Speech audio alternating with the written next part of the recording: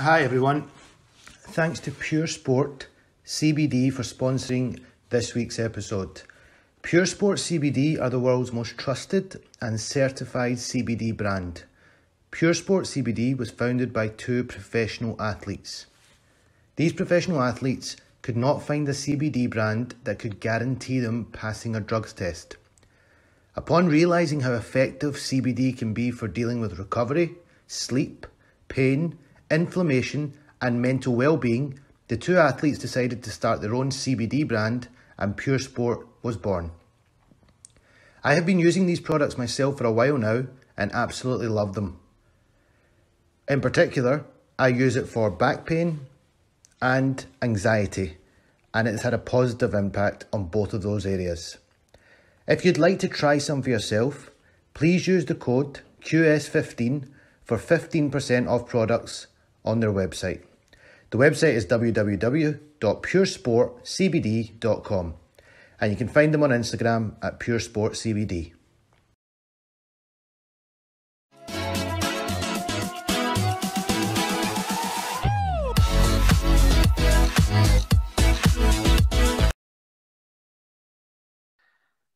Hi everybody, welcome to another episode of Shaky's Sports Journeys. I had an episode in rugby previously and I've gone back into a sport that I'm very familiar with, which is cricket. And today I am joined by ex-South African cricketer and also very, very renowned franchise cricketer from all around the world. I'm talking Caribbean Premier League, I'm talking the IPL, the PSL, the Vitality Blast. I'm joined today by David Wiese. How are you, my friend? How's it, how are you doing? You well? I'm good, man. I'm good. You're currently How's the weather holding out there for you guys, eh? Certainly a bit colder than where you are. Yeah, I can imagine that. Don't rub it in too much. So just for the listeners, David is currently sitting in Karachi, Pakistan, and is taking part in the PSL. And his team is just actually my home city, my fatherland, plays for the Lahore Qalandars, and they've just made the final of the PSL. So we will touch on that later on today, but exciting times ahead. David, what I want to do is I'm going to take you back. You were born on the 18th of May, 1985, Rudyport. Yeah, it's a suburb of Johannesburg. It's a suburb of Johannesburg, yeah. Okay. Tell me about what it was like growing up there. Well, actually, I was born there, but we didn't stay there for too long. So, long story short, my dad worked for Anglo American, which is, he was in the coal division there. He was in the finance, accountant for Anglo American. So we moved around quite a bit when I was younger. We used to go from mining city to mining city. You'd go, you'll go to a mine, do the finance over there, be there for 18 months or so, and then move on to the next place and next place. And so, my childhood was, moved around quite a bit from small mining village to mining village. And then eventually, when I was, about 10 years old, I think, we moved to a place called Witbank, which was now a big city life for us in terms of where we came from before that. So, that was exciting there. I spent most of my schooling career in Witbank also and, grew up there. So, yeah, I was born in Rudyport, but moved around quite a bit and then, eventually settled in a place called Witbank. Okay. So, cricketing-wise, during all the moving around, had cricket really started? Was it cricket from childhood? Was it something that, I know South Africans love their cricket, love their rugby. Was that something that was, a part of your family background? Yeah, it always was in a sense of, South Africans, they just love being outdoors and playing sports and everything. And I have an older brother that's 3 years older than me. So we used to, compete in everything. We played tennis, we played cricket, golf, rugby, like everything. But, cricket for me was always something that was, first love for me since the days when I used to watch Jonty Rhodes, Hansie Cronje on TV. It's something that I always enjoyed and, just playing in the back garden the whole time, that's where it started. And sometimes it was tough, coming from the small cities, opportunities weren't always there, but it was always just something that I enjoyed playing and just enjoyed doing, and it was just always my first love. With the 92 World Cup, I had quite a lot of influence. I know you come from a similar age group to me. Obviously, it was it's always broken hearts for South Africa, unfortunately, to say, in a World Cup, even though they've been tipped to win it so many times. I thought that was a bit unfair on them in that 92 World Cup, but really that was that was a launch for me, for me, and Pakistan won it, so it was exciting Yeah. times. But in my opinion, one of the greatest World Cups of all time. Yeah, I think 92 was harsh, and then obviously the other one for us was it the 99 one that we don't really want to talk about. I think I was a little bit older then. You could understand the emotions a bit more at that stage. The 92, you were a kid, so you're just disappointed that what happened, but you didn't quite understand the emotions around it. So the 99 was a tough pill to swallow, but yeah, from 92, I think South Africa showed that coming back into international cricket there, and then we started competing and started playing against the big tours coming up, and that was also a big catalyst for the younger generation of us coming through. Absolutely. I mean, in my opinion, in the '99 World Cup, South Africa were the strongest squad. I mean, they were unbelievable. They were strolling that semi-final against Australia. Obviously, there was the moment of Herschel catching it, stroke dropping it. And then Donald just broken heart. I was broken hearted for you, and it's happened a few times. Can you explain the curse? What is what? Why can't South Africa get over the line in these semi-finals? Yeah, lots been spoken about it, and there's that dreaded C word that everybody uses, and I don't think it's gone that far, because for me, if you choke in a game, you in a winning position, and then you kind of just throw it away from there. And I don't think we've ever been in such a strong winning position. Maybe that 99 was the exception, where we got so close in a winning position. But I don't know if there's just that expectation now going into into a World Cup. South African people are, the fans are passionate, and they're Cloud Nation. And our rugby team's done really well, won a couple of World Cups. And our cricket team's always done well, just hasn't quite gotten over the line in the World Cup. So I don't know if it's now just a little monkey on the back that starts itching a little bit when you get to those tight situations, and then you tighten up. But I feel our time will come. We putting together a nice young squad now. We've got some good management, good people in top level now that's taking care of the game. So hopefully come 2023 is the next 50 over World Cup. You never know what happens, but fingers crossed. If Pakistan don't win it, unfortunately Scotland are not at it, but if Pakistan don't win it, my fingers are always crossed for the South Africans. So sounds like a good childhood. Elder brothers, you must obviously got up to playing lots of sports, so good memories. When did you start breaking into getting into serious cricket teams? I mean, you obviously went on to play for the Titans, but what was your kind of junior rep stuff like when you made your name? Yeah, so again, my way that I went was a little bit of the long way, because coming from the countryside, as we call it, in the smaller cities, I played provincial, representative cricket from under 10 all the way through to under 18. But it was for the smaller provinces. So I played for Mpumalanga, which is one of the smaller ones, and it's a small pool of players there. Where even though we have some talented players that have come through Mpumalanga that's represented South Africa and played for the Titans, the talent pool isn't that big. So you always played representative cricket, but the big shock comes when you actually finish school and you go to university. Then you see there's a massive talent pool there. A lot of private schools there, a lot of quality players, and that's when you realize that maybe you weren't as good as what you thought you were. So I went through my whole school career playing. I played representative tennis, squash, cricket, hockey. But again, like I said, it's a small place, so there's only so many players that need to fill up a team. So then I did all that representative, but then went to university and kind of got the big shock when I got there. Okay, so you play a lot of uni. Did you play cricket at uni then? Yeah, so again, that was a weird one, because I went to university. Went to University of Pretoria, Tuckies, and went to the net practice over there and introduced myself to the coach and said, "Hi, coach. I'm David Issa. I come from this place, and I play provincials, and I'm studying at the university now. I'd like to join the team." So it's like, "Okay, cool, thanks. The third and the fourth team is practicing over there, so you can just go slot in there." So I was like, "Okay, that's a bit of a slap in the face, but thank you very much, and I'll just go carry on to university." So then I went back to my hometown again, because they just got first class status, and started training over there with the guys, and played 1 or 2 warm-up games. And then I'll never forget, the coach came to me and he announced the squad for the first game, and I wasn't in the squad. And I was like, "Coach, what's going on?" He's like, "Listen, we just don't feel you're ever going to be good enough to play first class cricket. We don't think you're talented enough. We don't think you're good enough. So we're going to focus on other guys who we think are potential. So thank you very much." So they're like, "Okay, well, that's the second slap in the face for me right there." Yeah. And then I just decided, screw it, I'm just going to go and study. I was studying accounting then, and I went about 6 months out playing cricket. And then my old, thankfully for me, my old provincial coach then got a job at the semi-provincial level at a team called Easterns, which is like the feeder system for Titans. And he just came to me and said, listen, I'm coaching here now. I'm putting, I want you to come train with the guys and, play a bit of club cricket and just come back and enjoy the game again.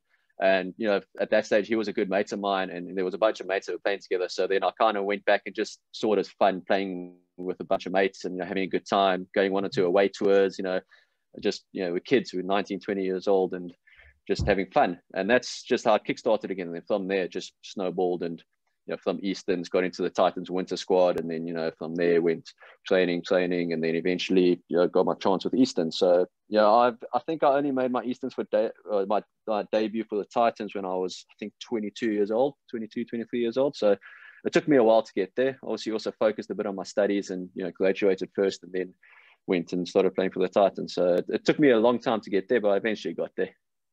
Did you ever phone that coach back up and say, how you doing, mate? I'm Wiese. I've played a bit of cricket now since then. You remember you're the guy that told me that I couldn't make it. It's amazing though, coaches can be really kind of sometimes cruel. I mean, that could have ended if that phone call didn't come from your other coach, you might have been sitting in it might not have been too shabby, sitting in an accountancy firm and doing your thing and making lots of money. But I think what you've went on to do is a little bit more exciting. Yeah, it's funny.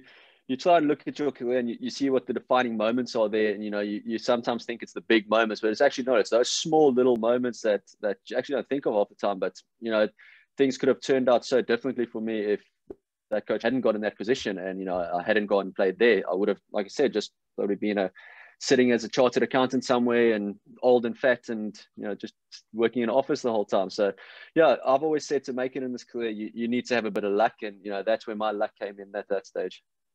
Brilliant. That's everyone has a story, and you wouldn't have it could have gone either way. And I'm happy it did go the other way because I've watched plenty of you play cricket. You're a hard hitting all rounder, good long levers on you. You're 6'4" in stature, and you bowl you bowl good heat, smart bowler. You figured out how to bowl really well. I think in T20 cricket, you know your game. So look. It's great. It's great what you've gone on to do. That then got you. Not only was the coach wrong about you playing first class cricket, but then you got the opportunity. Down the line. You obviously played for the Titans for many years and you were successful. But come the 19th of August 2015, you got the opportunity to represent your country in the first ODI against New Zealand. What a proud moment for you and your family. Yeah, definitely. I think that's got to probably be my top moment in my career, definitely. I made my T20 debut the winter before that in Sri Lanka, but that was a once-off away tour. And, when that was nice, but, when I got the call up to play the ODIs, everything just seemed to align. My debut was at SuperSport Park, which was my home field, all my career. So my family was there, my wife was there, all my friends were there.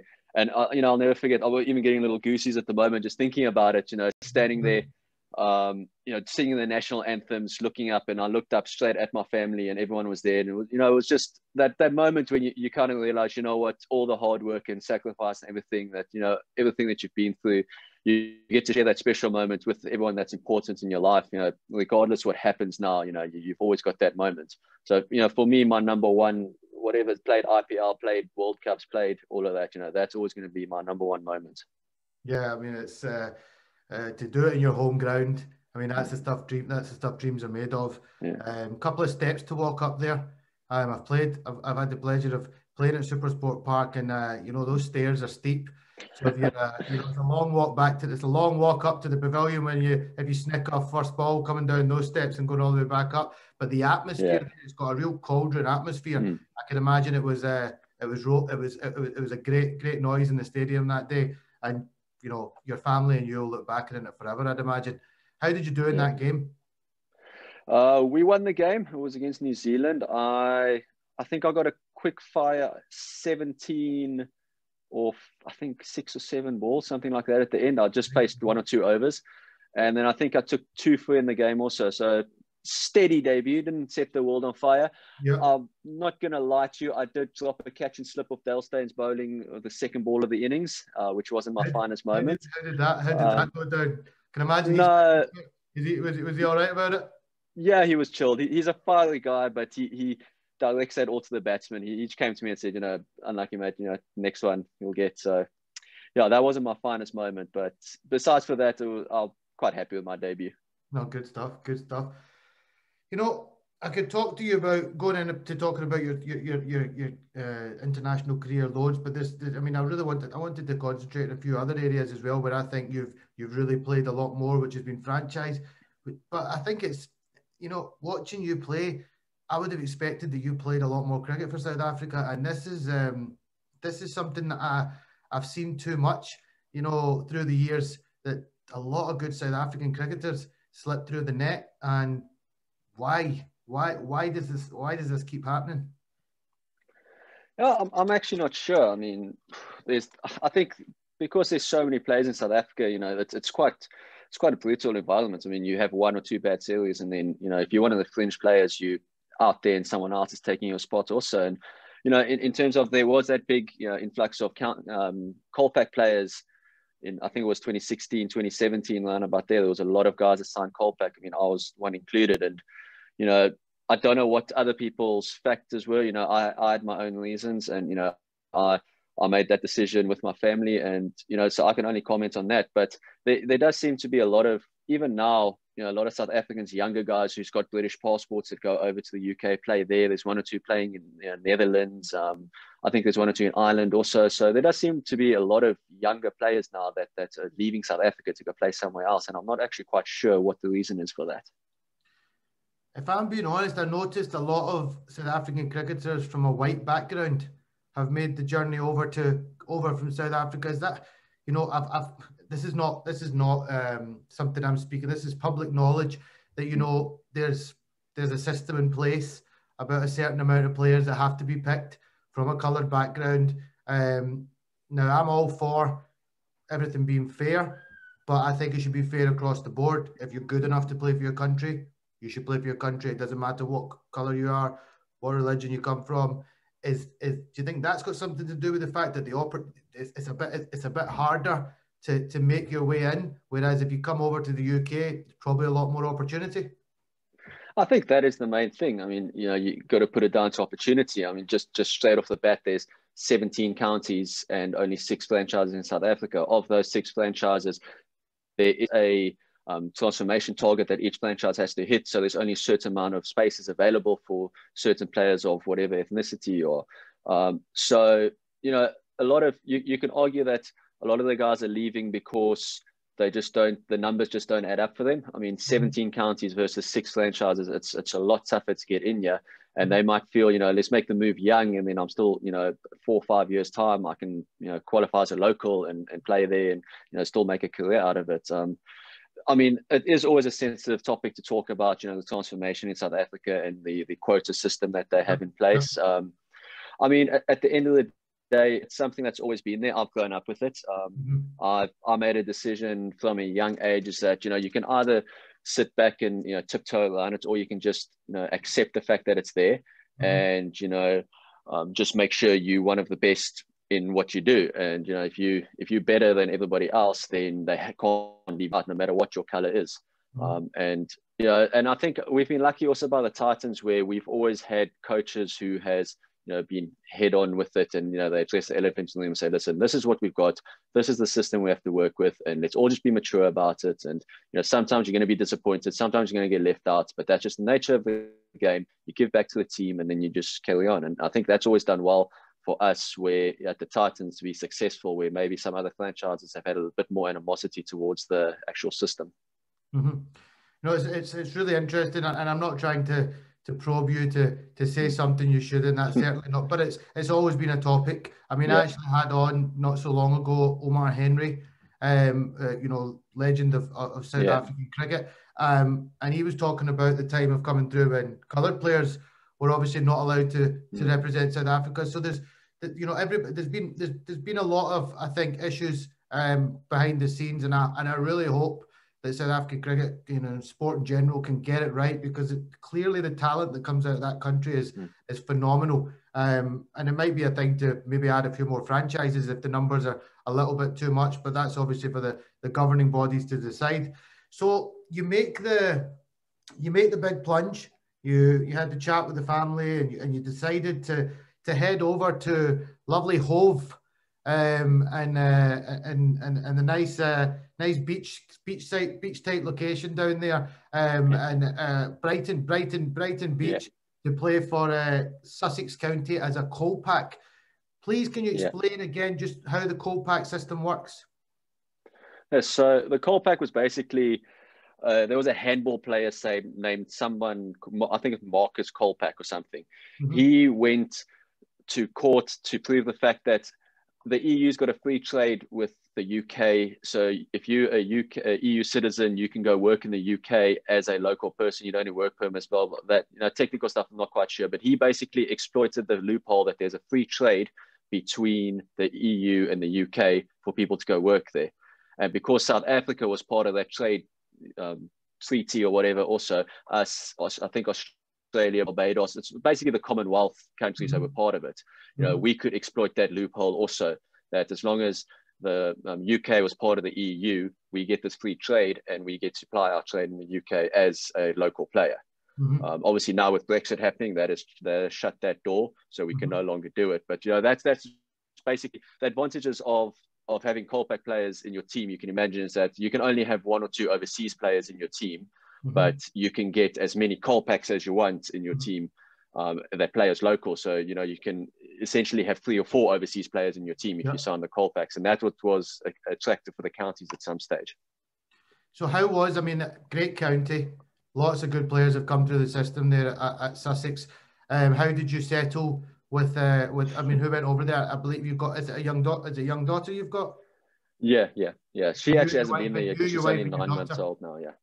You continue. So I went over 2016 Sussex and just played a couple of T20s as an overseas player and did well for them. And then obviously the Colpack contract came through.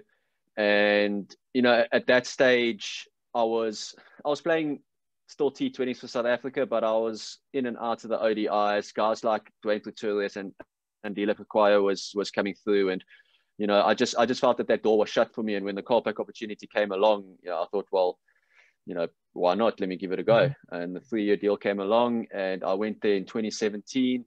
My daughter was only born this year, so it was just me and my wife that went over there for the 6 months, and I had an absolute shocker.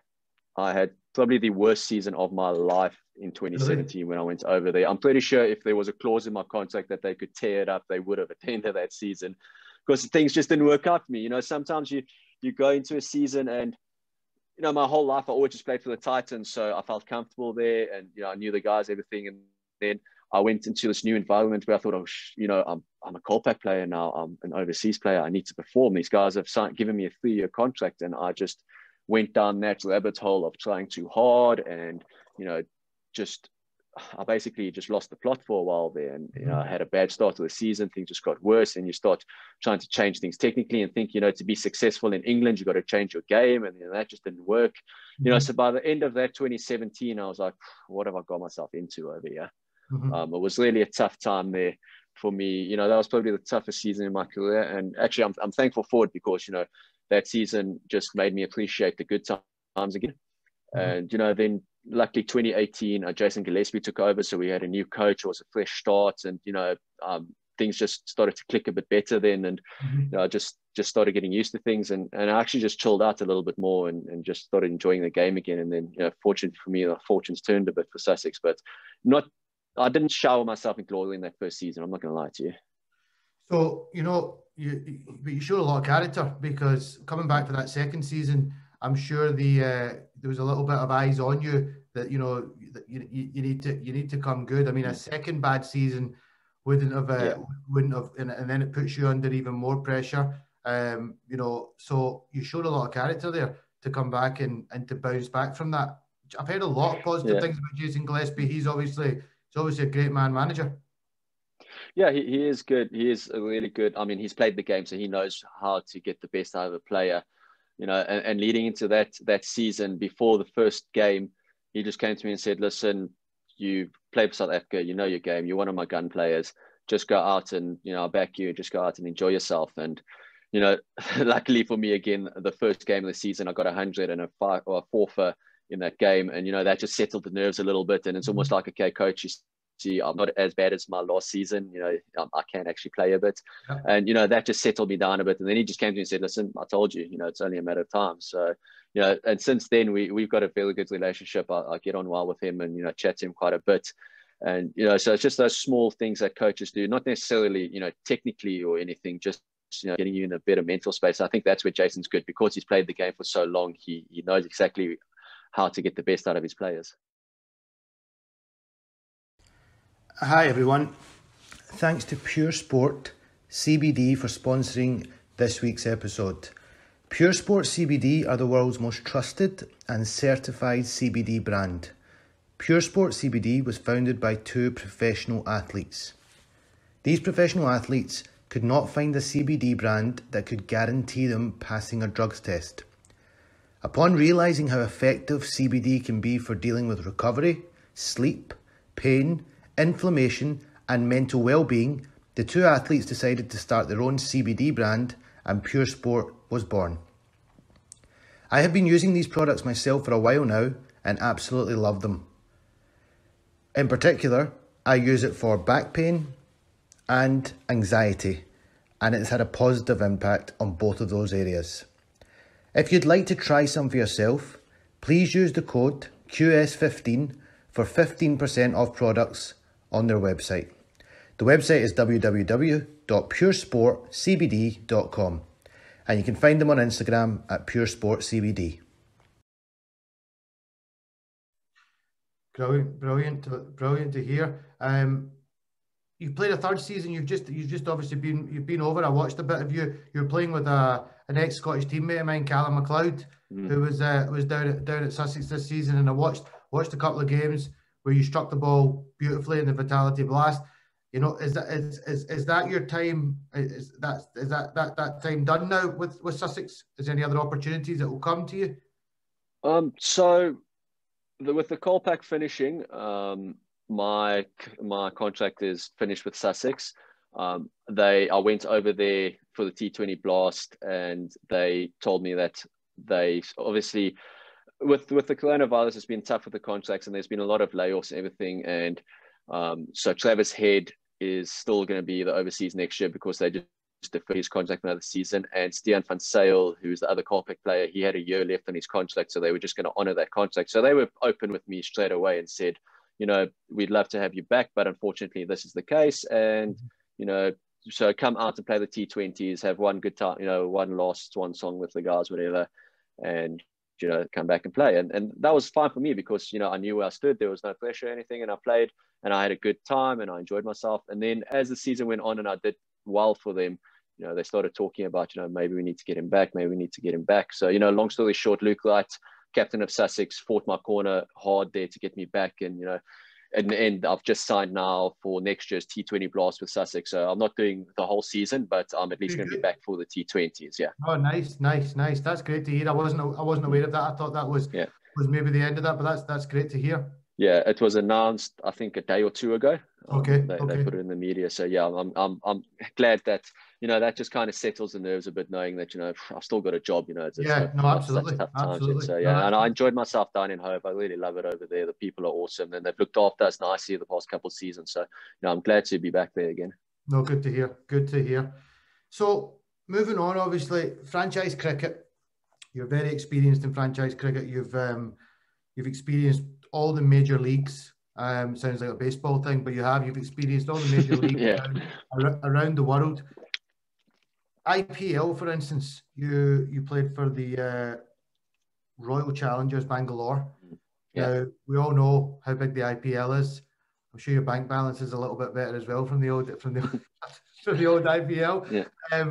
How is that experience? To play on that stage. Yeah, that was again amazing for me.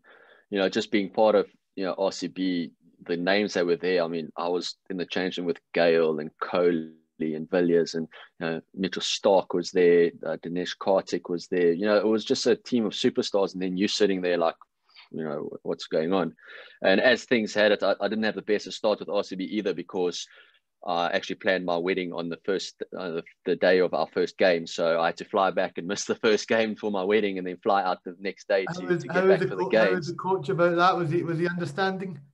Yeah, the coach was Daniel Vittori then, and he's such a chilled out guy. So he was like, just go. It's your wedding. We can't, just get there. Happy wife, happy life. So I think you had booked the wedding not knowing that you were going to be playing an IPL game that day. Yeah. So we booked that wedding 8 months before I got picked up in the IPL. Yeah, so okay. I had no idea that I was even going to get played, because that was the first season that I got picked up in the IPL. Mm-hmm. And as soon as I got picked up and those pictures came out, I was like, okay, so who am I going to annoy? Am I going to annoy my wife, or am I going to annoy my new? You made the right decision, mate. You made the right decision. Yeah. Definitely made the right decision. So that was a bit of a lucky start. I mean, I was there in India for 10 days and flew back, landed the night before my wedding, got married, then we flew out again the next day and had our honeymoon in India for the next 6 weeks there, which was also awesome. But just to play in the IPL, it is something you can't explain to anyone. The fans, the atmosphere, the noise that goes on there, the hype around the tournament, it's just unbelievable. And they're so passionate over there. It's just such an awesome experience, and to be part of a team like RCB, I learned so much playing with those guys, and the coaching staff and everything. It was just unbelievable experience for me. Brilliant. Is there a chance of playing IPL again? Hey, look, I chuck my name in the auction every single year. Mm-hmm. It's one of those that it's not something that I set my heart on.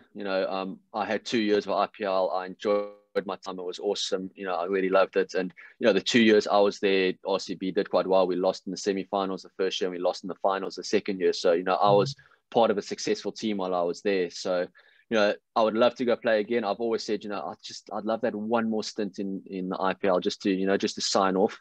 But if it doesn't happen, I'm content with the IPL career that I've had. I had 2 good years. We did well as a team, and I enjoyed myself. So I chuck my name in the auction every single year, but it's not something I get my hopes up on. I actually don't even follow the auction when it comes up. It's because it's not something I'm expecting anymore.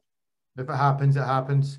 And I mean, it'll just be a bonus if it happens at the end of the day. It's something that I get my hopes up for. Caribbean Premier League, another tournament that you've played in. That was for Trinidad, I believe.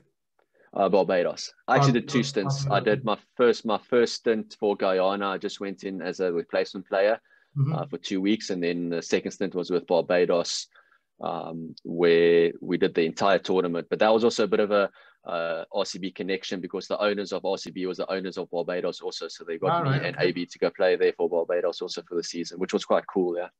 How was that? How was the experience over there in the Caribbean? Yeah, that's also amazing. Like, you being in the Caribbean and us being in Barbados, first of all, you based on an island paradise. That's the awesome side of it. And again, my wife went with me, so she loved that also. It's actually a tough tournament. Mm-hmm. Just the traveling is difficult. You think, I'll never forget, I think we were playing in St. Lucia, and then had to go to St. Kitts, and we're sitting on the runway in the plane, and I could literally see St. Kitts Island over there. But it took us like 6 hours to get there, because it's like a bus service. You fly from this island to that island, pick people up, go to the next island, and then St. Kitts is only the 3rd stop away, and then you eventually only get there. So the traveling was a bit of a nightmare, but the tournament is awesome. The West Indies have got some great players, and in their conditions there, they dominate the tournament. And again, there was a big learning curve for me. It also didn't go to plan that tournament, but again, it was a big learning curve for me, and I enjoyed my time there. It's interesting to hear you're very honest. You're very honest in your assessment of all cricket, all tournaments, etc. You've played, even your first class, your young days, everything. You're very, very honest about it. Sport is not all about the highs, is it? You got to take the peaks and the troughs, and it's how it's a lot of mental challenges where you spend a lot of time, I'd imagine, alone in a hotel room. How do you deal with that? How do you deal with the challenges of that? I think I had to learn the hard way also when I was a bit younger. I was a bit of a hothead and, always trying too hard. And, the biggest lesson that I learned is, a coach came to me the one day, and he was quite instrumental in me playing for South Africa also, just with the mindset of things. he's coaching Otago now in New Zealand. And he just said to me, listen, at the end of the day, cricket is a game. That's all it is. You win, you lose, and that's it. If you go out and you score 100 today, your wife's not going to love you anymore. If you go and get a duck tonight, your wife's not going to kick you out the house. She's not going to love you any less. It's just a game. Don't let the performance on the field influence the person that you are off the field. People are still going to love you if you're a good person off the field, regardless of what you do on the field. And that was a bit of an eye-opener for me because, it's always like you score, then you feel good about yourself. And then you think, everybody else feels good about you. And, and it was just that mental switch of saying, you know what, actually, it's not the end of the world. I mean, the sun comes up in the morning, and at the end of the day, sport is a competition. And on any given day, someone has to win, someone has to lose. And, it's literally not the end of the world. And, that was the big mind switch that I made there. And, I was 30 years old already when I did that mind switch. So, it took me a while to learn. But since then, you learn to put a lot of things in perspective. And, and that is why I can actually reflect honestly and say, you know what, I wasn't my best in that tournament. And yeah, I did do well in this tournament because it's all just numbers at the end of the day. It doesn't reflect on who I am as a character. It's just your performance, it's just your numbers at the end of the day. Great insight. Great to hear. Great words from the coach that gave you those words. They're really powerful. Just it is a game, and we do beat ourselves up a little bit too much over it. And you sound like you through the years you've evolved, and you seem very relaxed now and in a good headspace, which leads us into you're sitting in lovely Pakistan at the moment. You've had a good tournament so far, and your team has made the final. However, your team, who, by the way, I'll be supporting, the Lahore Qalandars, are taking on your old team, the Karachi Kings. Big fixture, that one. What's the mood like in camp? Yeah, I think it's okay. Well, just let's just go. Get one thing. Let me just be honest again that I don't really see Karachi as my team because yes, they did pick me up at my first PSL with them, but I only played one game for them, so okay. I didn't really contribute that much towards the team. Where when I came to the Qalandars, I've played nearly all of the games I've been here, and you just feel a bit more part of the team in that aspect. Okay, so playing against Karachi, obviously, that is a massive city rivalry in Pakistan, and the mood over here, you can just feel social media building up a little bit. Everyone's talking about it. There's a bit of media coverage going on that it's the dream final of the PSL. It's what everyone's been waiting for.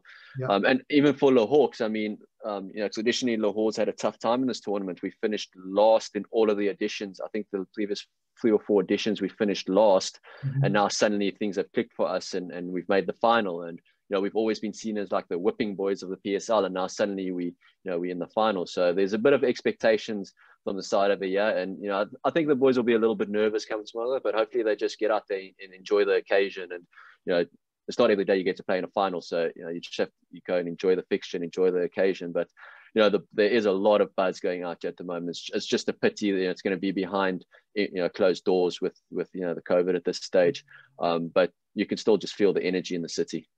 Yeah, that would have been something else if the crowds were allowed in to watch a final like that. It would have been unbelievable atmosphere. I've experienced a packed house watching a game in Pakistan from many years ago, and I mean they're just, it would probably be very similar to the IPL, where the crowd would just be definitely. It's infectious, the energy.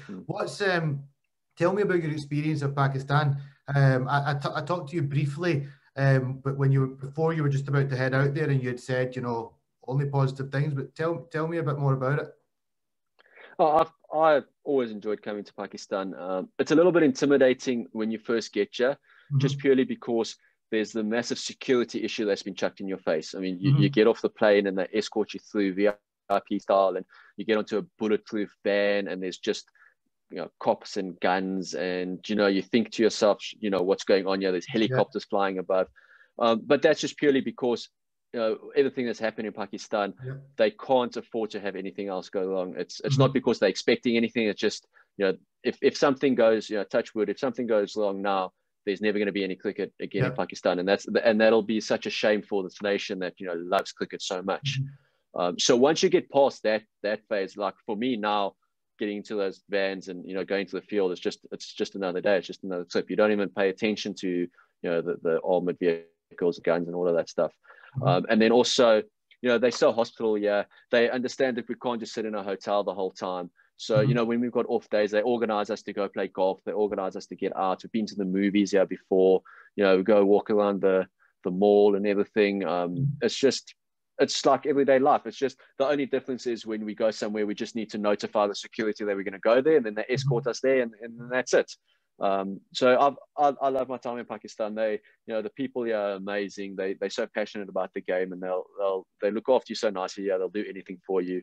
And it's just a pity that there is that stigma that it's an unsafe country at this stage, because my experience is that it really isn't. Yeah, I mean, you echo what a lot of players have said in the media that have made the trip over there. Obviously, Darren Sammy he spent a lot of time over in Pakistan. I had him on a few months back, and he's like, he's practically been given citizenship in Pakistan. Yeah. So and he talks about, and I can see what you're saying. You arrive somewhere and all that security and everything, put you a little bit on edge, but when you had the issue that happened with the Sri Lankan cricket team, they can't, like you say, take any risks. But I think it's probably some players I've heard say it's probably the safest place. I mean, nobody's going to mess with you with all those guys around you. I mean, you're bulletproof basically. There's no risk factors, and you sound like. It sounds great to hear that you're actually getting to go and walk around the malls and experience some of the country. Because I think a few years ago when players went over, they weren't allowed to even leave the hotel, which is pretty depressing. Yeah, the first year I was here, we just came for the playoffs, and then it was just in the hotel or whatever. But since then it's eased off a little bit, and us playing for Lahore and being based in Lahore, they looked after us really nicely. We went to go play golf there. There was some function at some politician's house or something that we went to, and it was a nice little function they put on there. We met all the dignitaries and everything.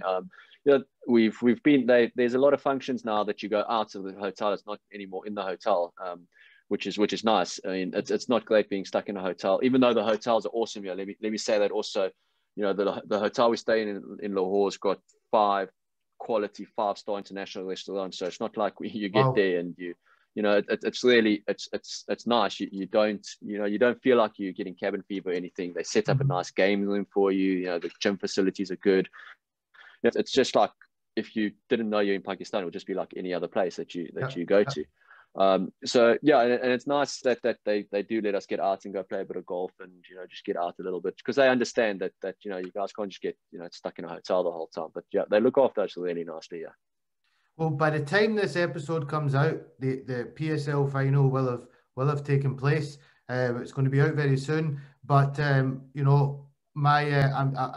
happy to put this on record. I'm a Lahore man, so I'll be rooting for you and team.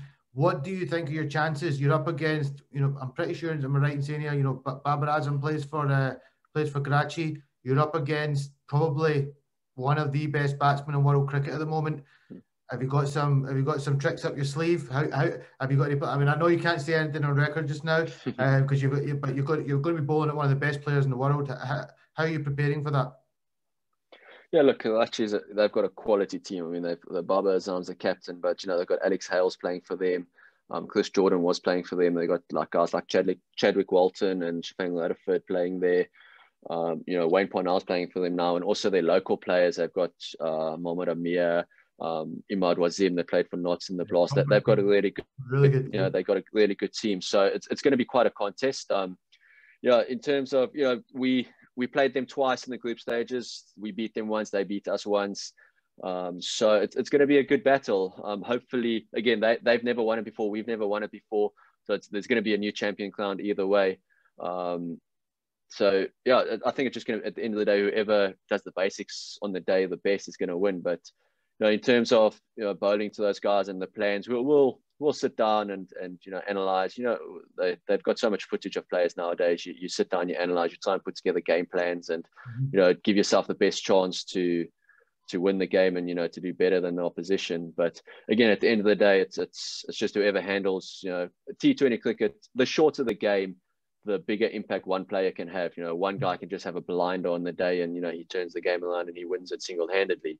And that's the exciting part about T20 is that no matter how much planning and preparation you do, there's always that possibility that someone's going to have a blinder and, you know, just win the game by themselves. So hopefully that guy's on our team tomorrow. But either way, it's going to be an awesome game.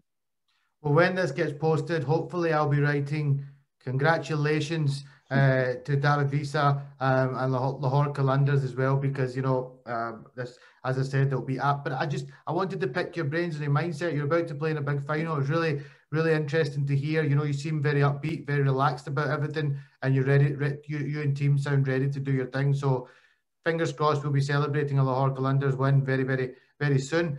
To kind of finish with, you know, and coming to the back end of this now, you show a lot of dedication as a cricketer.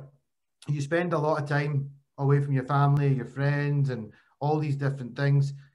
You know, how do you deal with that? You know, I speak to a lot of different sportsmen from different walks of life, and they, you know, it's challenging, especially when you're a type of player that you are, that you're franchising, you're traveling all around. You know, how do you and your family, how do you manage those kind of things? Yeah, I think it is a unique situation to find yourself in, and it's one that I think that what helps me a lot is the fact that I've been doing it for so long now. So, you know, straight after school, I left home and I went to university and I never went back home, basically.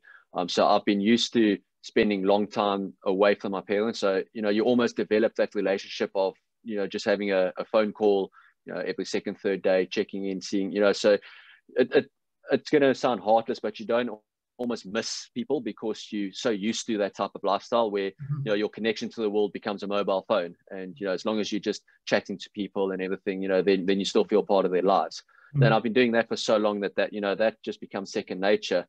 And then obviously getting married, my wife's got her own business. So, you know, we thought that she's quite flexible. And she gets to travel with me whenever she can. You know, she's been with me the whole time in the UK. She's been with me twice to the IPL. She went with me to the CPL. She went with me to Dubai when the T10 and everything was there. So she, you know, we enjoy traveling, and we almost make a spectacle of it. You know, after the tournament, we'll stay behind a little bit longer. We'll tour a little bit where we are and see the world. And, you know, and that's been another, you know, fortunate thing that cricket's given me is that I've seen a lot of the world, and, you know, I'm thankful for that side of it.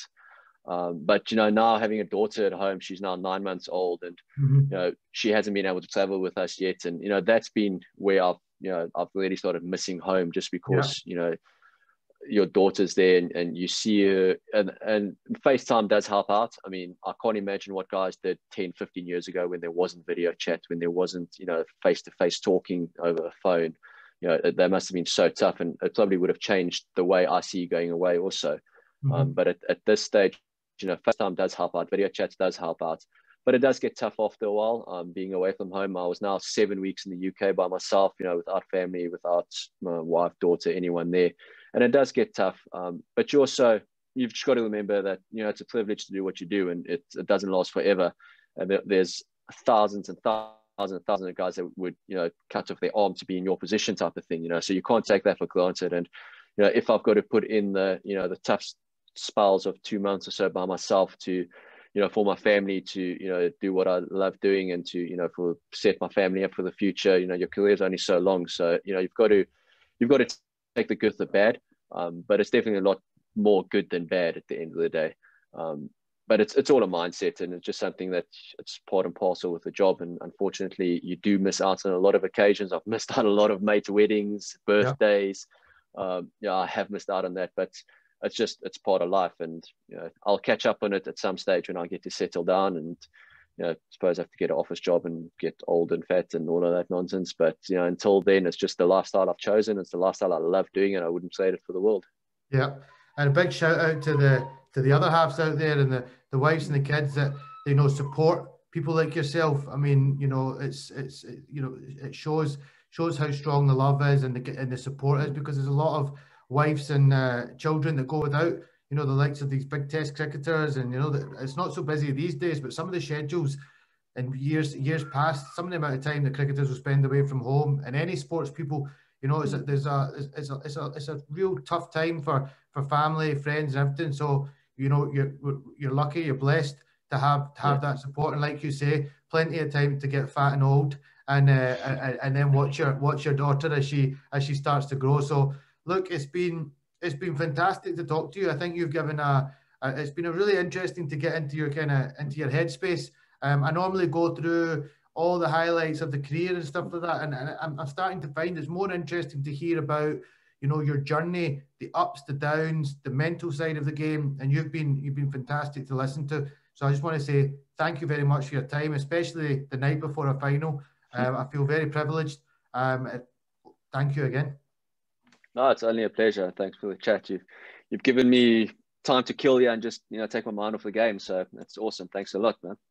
Appreciate it, man. Cheers. Cheers.